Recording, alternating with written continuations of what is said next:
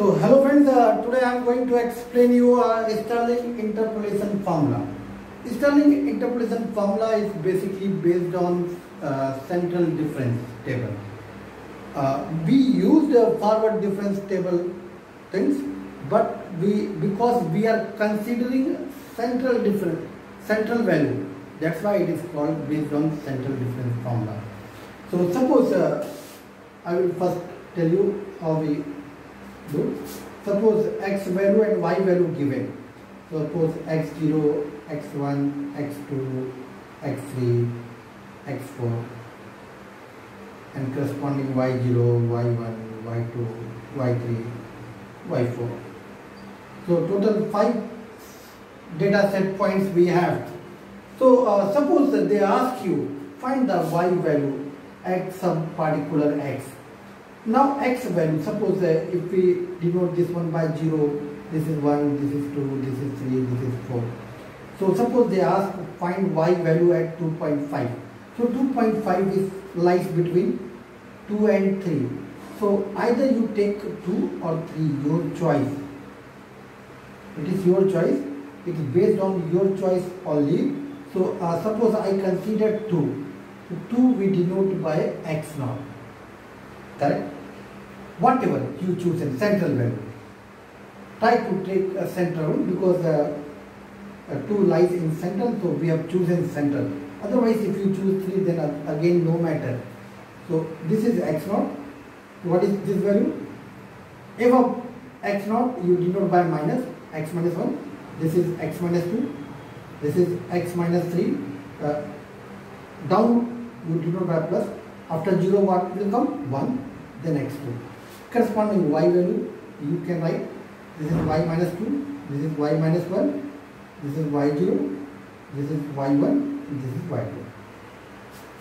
So now what is new table? This is very important. X. What is x naught? Then x minus 1, then x minus 2. What is down? x1, then x2. What is corresponding y value? Y minus 2, y minus 1, y0, y1, y2. Once you retain x and y, how we write? It's very simple. When table given, just central value you choose x naught. Above that take minus, down that take plus. And it's based on what value they ask. If lies in between two values, your choice, you can anything x naught. So once this one ready, now we are going to create central table, difference table. How we create, I will tell. Then I will tell you how we write the formula, because for formula table required. That's why I started with table first. So once you written y, then write del y. First, what is this? Difference of these two. Difference of these two means del. We denote by del y minus 2. Same like forward difference. What is this?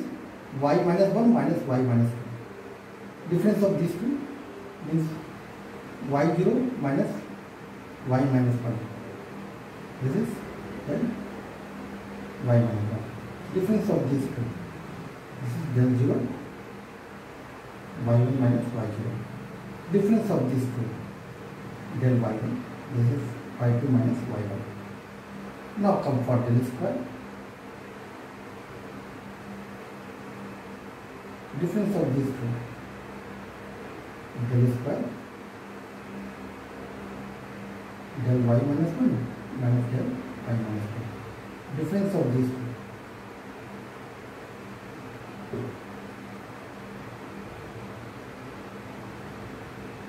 Difference of these two.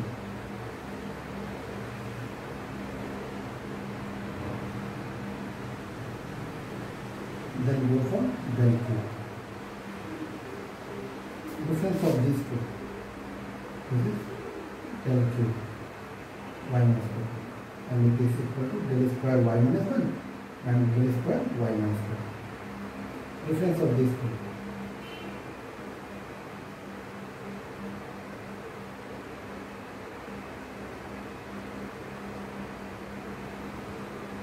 Now we go for del 4. Difference of these two. Same like forward.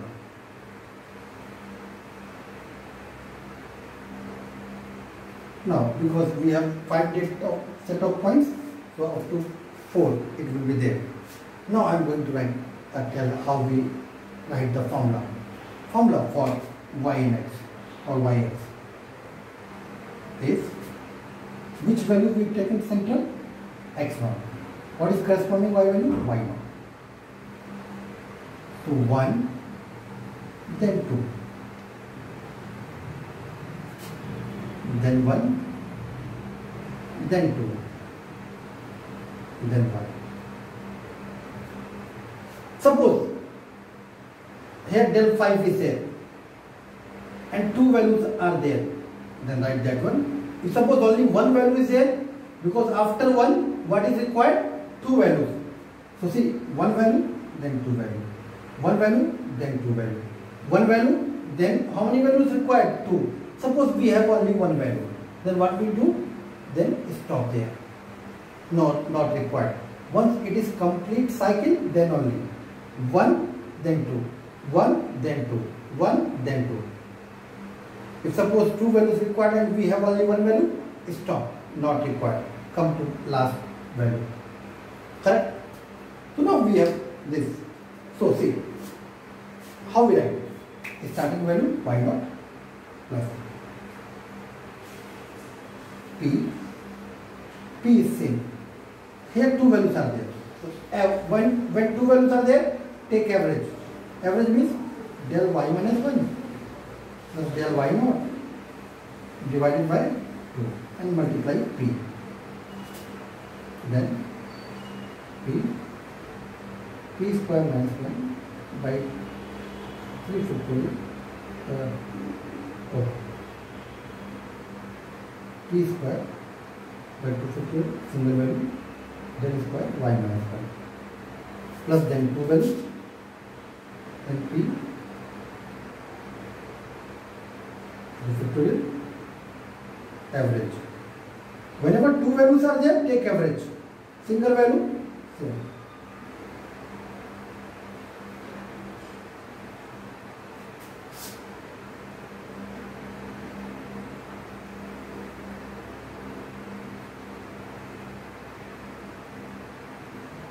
And so on. So see, I will tell how we write. Every term except first term y0 always there. Every term having 2 factors. One factor based on p, one factor based on table. So based on table, how we do? Single, then average of 2. If 2 values are there, take average. Single, then 2 value. 2 value means take average. Single. If again 2 values are there, take average. Single, then again 2 values are there, take average. In that way, one factor is going on. Now, second factor based on p. So based on how we write p value?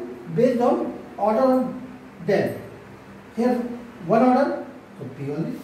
Here second order, so p square and by 2 factorial. Third, so p square minus 1 square by 3 factorial. See, p into p square, p cube will be there. Then here fourth order, so p square minus 1 by 4 factorial. Suppose fifth one is there. So fifth means average of these two. From center difference table we can write. For p factor, how we write? Because what is required? Fifth order, na?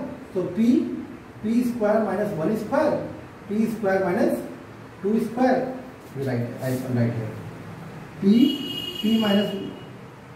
square minus 1 square, p square minus 2 square by fifth one, fifth 5 factorial. Yeah, see p5. Then if suppose 6 is there, 6 means single value. Single value means here in place of p, put p square.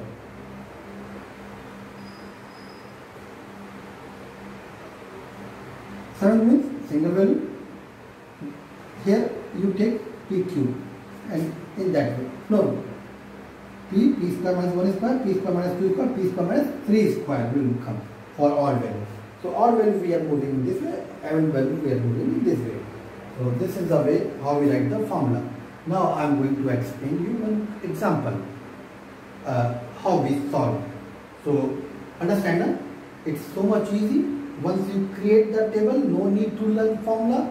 Just two factors are there. How I am writing, you know now. Again, in example I will explain you. So now I will solve one example.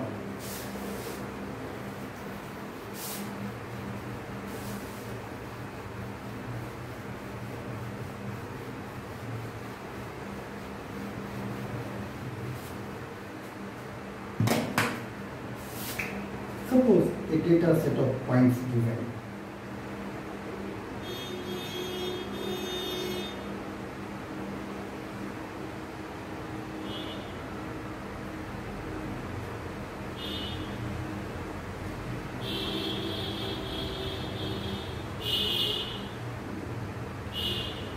And plus on binary.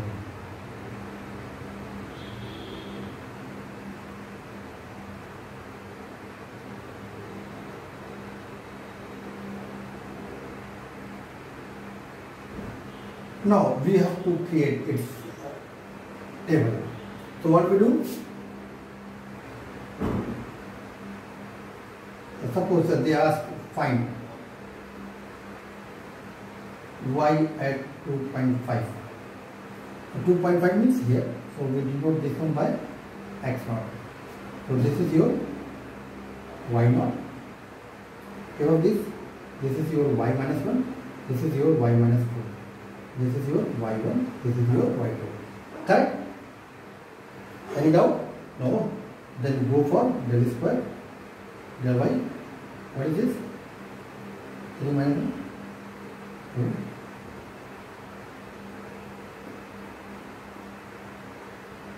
7, 4, 4, 2. Then del square. 2, 0, and del cube,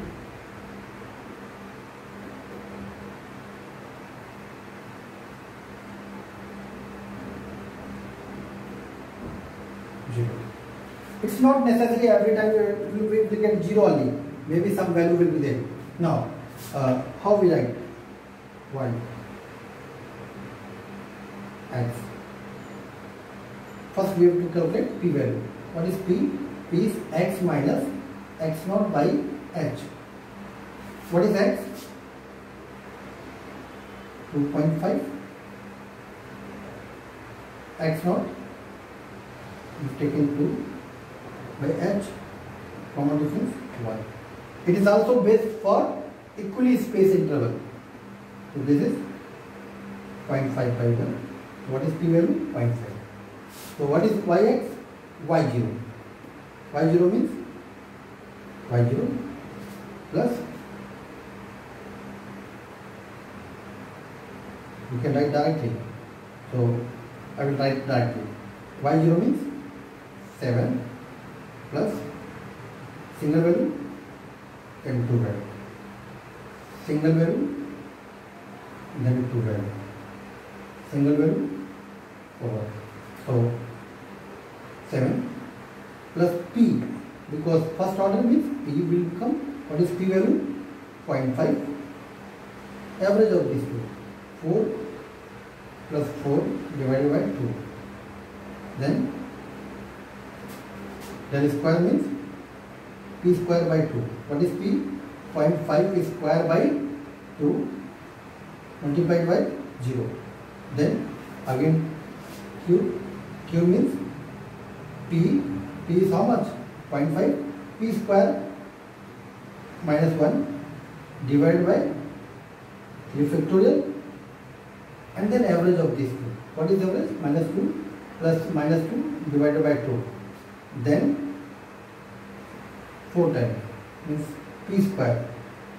What is p square? 0.5 square, p square minus 1 square, so square 4, correct, upon 4 factorial. What is the value? 0. Now just simplify this one and you will get the answer. So hopefully you understand. See, without writing formula also you can write, but how we create formula already I told. See, if you want to write formula, then this is your y minus 2 del, correct? This is del y minus 1, this is del y0, this is del y1, this is del square y minus 2, this is del square y minus 1, this is del square y0, this is del cube y minus 2, this is del cube y minus 1, this is del 4 y minus 2. We can write the formula. It's very simple. P factor. P factor, how we write? Y is equal to y0 plus p y0 over, then average of this, so del y minus 1 plus del y0 divided by 2 plus then p square by factorial 2 del square y minus 1, then p cube, no, p cube, p square minus 1 square by 3 factorial. What will come? Average of del cube y minus 2 plus del cube y minus 1 divided by 2 plus 4 p square